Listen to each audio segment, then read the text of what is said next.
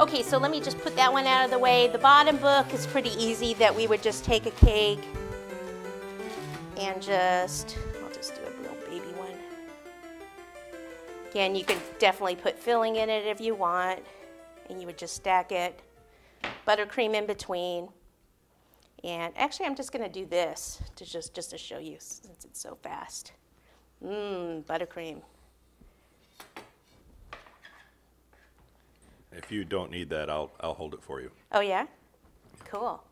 Okay, so I usually chill it, and you know the one thing I forgot to do on that cake is actually cut it a little bit for the ends of the book, and on this one too. So on this one, what I would do is just take my knife this way and carve down here, and then carve in a little bit at the bottom, just to make that roundedness of the book.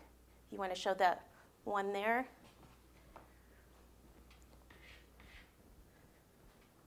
The roundedness? Or whatever. Oh, I see. The curve. The curve of the spine. Yeah, I don't think that's a word. The curve of the spine. Thank you. Yeah, see, that's why you're here. That's right. Yeah. For that, and also, I can interpret. And also, yes, interpret my language. And then also to, when I lose a tool because I go fast, yeah, you have to tell me where it is. Okay. It's usually right in front of me. Okay, so then the part I didn't do on here is actually this part. Kind of important. So it's not a book. Okay, so not a lot of carving, that's it. Is that a special book carving knife?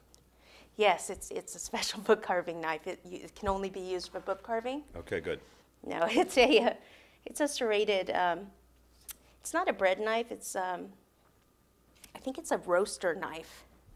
I like it because it actually goes, it's my favorite cutting knife. It's thicker here and then it goes thinner. Dexter Russell. Okay. Give a shout out to Dexter Russell, huh? Hey, Dexter. How's Russell doing? That's Russell doing. Okay, so then we'll just pop this off to the side, and I can get some fondant out here. Messy, messy, messy. That's how we like it. That's right, we like it messy. Okay, another something while I'm doing this. Something, something. Okay. Something, something, something. What kind of cake is it? Kind of cake is it? Yeah. That's chocolate cake with raspberry and Bavarian filling, and then this is just a cream cake, like a yellow cake. Okay. Okay, so to do the pages on the small book, we'll do that first. You just want to take some of your fondant, and I'm going to take a little puff with cornstarch, and I want to roll this out into a strip. I must have strawberry or raspberry on me somewhere. So roll it that way, and then this way.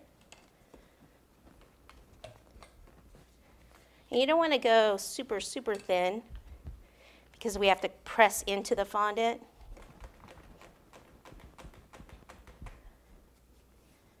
Okay.